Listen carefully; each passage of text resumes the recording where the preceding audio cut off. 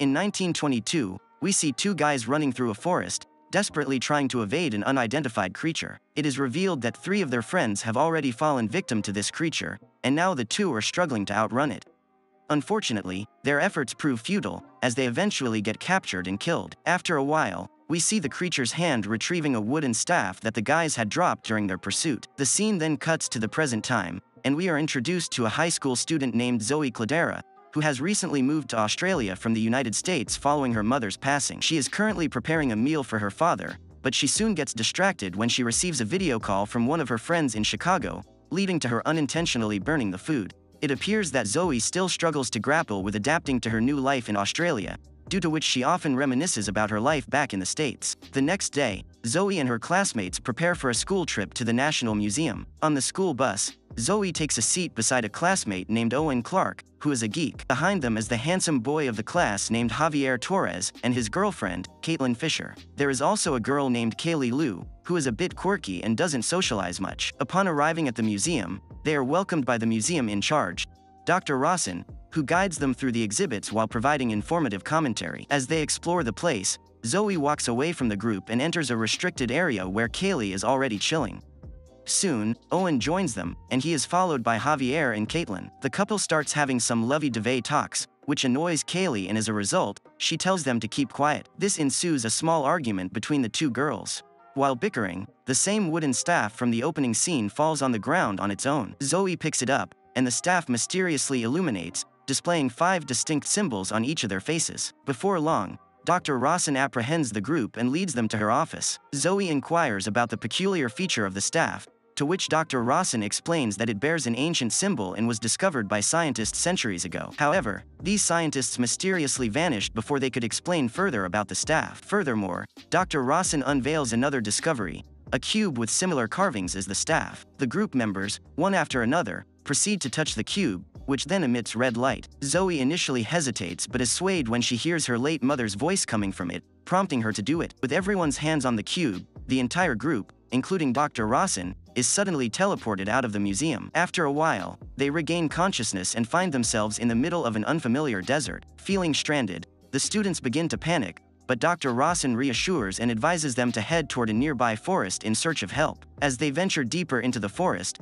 they encounter an elderly man named Marduk covered in plants. Upon seeing them, Marduk declares that the time has arrived. He addresses Zoe as an Earthchild, while the rest as outsiders. The group doesn't understand what he's saying, but before they can talk further, they hear a roaring sound of the creature, which Marduk claims is of the guardian of the forest. Sensing that the guardian is getting close, the group runs away. A pursuit ensues, and Dr. Rawson is hit by the beast at first, causing her to be knocked into the ground. The guardian then turns its attention to the remaining students. At one point, Zoe becomes stuck in a tree, but just before the creature can get her, she is inexplicably drawn into the tree. A short while later, Dr. Rawson wakes up and discovers some elves playing with her. She angrily instructs them to locate the children, an order to which they agree. Here, it's revealed that Dr. Rawson is a sorceress who deliberately brought the children to this place to help her in locating the head of the wooden staff. Meanwhile, Zoe awakens in a beautiful, garden-like setting and finds Marduk in front of her. She also notices a peculiar symbol on her wrist, which Marduk identifies as the Earth symbol. Seeing her confused expression, he proceeds to clarify that she possesses the abilities of an Earth elementalist, just like himself. This means she can manipulate nature and facilitate the healing of others. Marduk then starts to recount a long-forgotten tale. He narrates how a sorceress once served as the guardian of the Tree of Knowledge, but tragedy struck her tribe with a devastating plague. In a bid to save her people, the sorceress used her powers, but in doing so, she became corrupted. Driven to madness by her newfound powers, Marduk and 3 other elementalists banished her from the Tree of Knowledge. Ever since, she has been relentlessly trying to breach the barrier guarding the tree. After saying all this, the old man implores Zoe to locate the head of the staff before the sorceress can reach it. Overwhelmed and confused by all this, Zoe departs and soon runs into Dr. Rawson.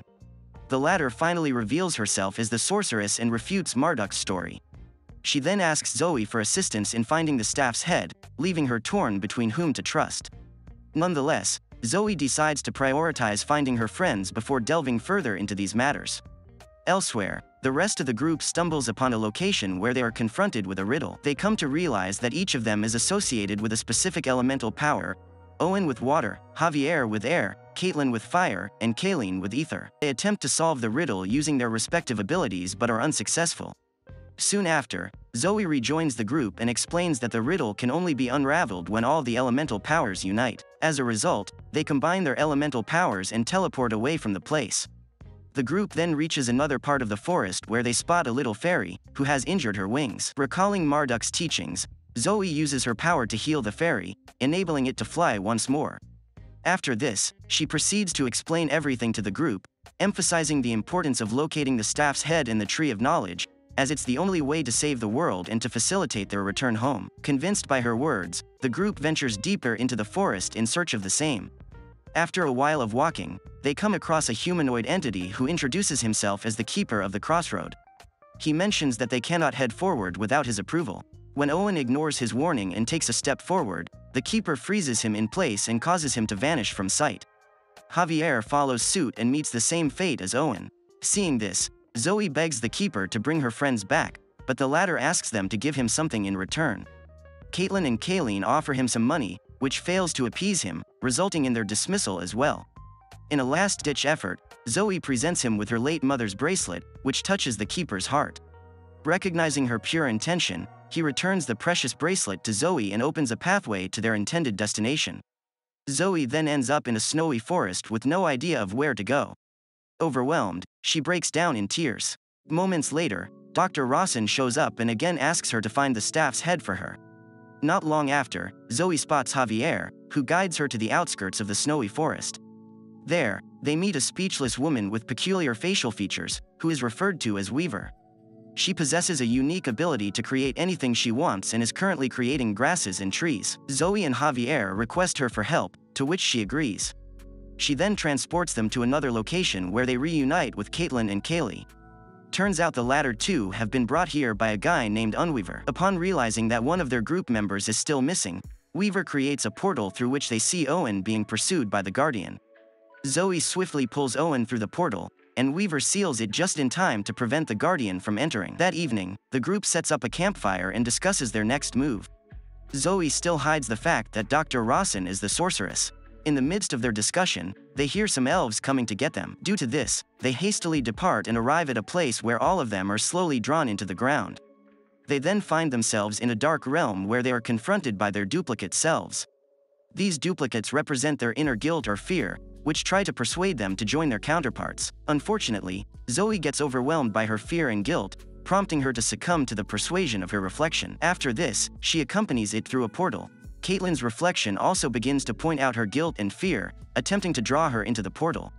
However, Caitlin understands its negative impact and destroys her duplicate self using her firepower. She then rescues her friends in the same manner, and even ventures into Zoe's portal to retrieve her from the negative world. After successfully passing another phase, the group arrives at a beach where they come across a coffin. Everyone believes that the staff is inside it, but to their dismay, the coffin is empty. Just then, Dr. Rawson appears in a completely different avatar than a museum in charge. It is at this moment when Zoe finally discloses her true identity as the sorceress. She extends her apologies to her friends for hiding this fact, reasoning that she didn't know about whom to trust. Meanwhile, Dr. Rawson goes on to reveal that she has been bringing several groups of children over the years, hoping they would unlock the barriers that have kept her separated from the Tree of Knowledge. She admits to manipulating their lives and deliberately relocating all of them to Australia in order to regain her power and access the Tree of Knowledge. She further threatens the group, demanding their cooperation or else she'll kill them. Hearing all this, an enraged Kaylee opens a portal and invites the Guardian to confront the sorceress. The Guardian enters and engages in a fierce battle with Dr. Rawson, providing the group an opportunity to escape through the same portal. But soon after, the beast is also forced back through the portal. When Zoe stares at it for a while, she realizes that it is actually an Earth's child. This means the Guardian is one of the good guys. Zoe then uses her elemental power to soothe it, preventing any harm to the group. Just then, she shockingly discovers the staff's head stuck within the Guardian's abdomen.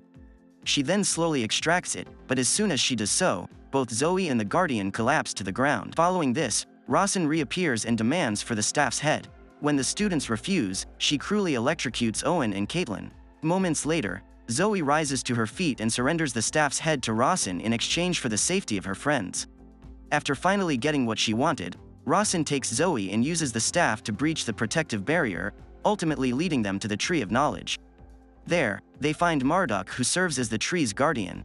Through their conversation, it is revealed that Rawson is none other than his sister. When Marduk comes in her way, Rawson shows no hesitation in killing him.